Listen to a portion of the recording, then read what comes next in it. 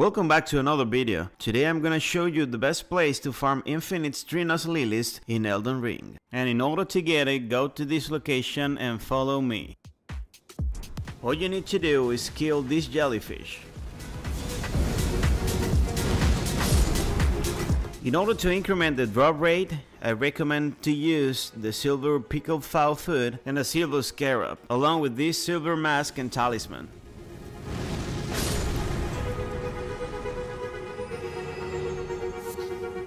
Once you clear the map, go back to the side of gray and repeat as much as you want.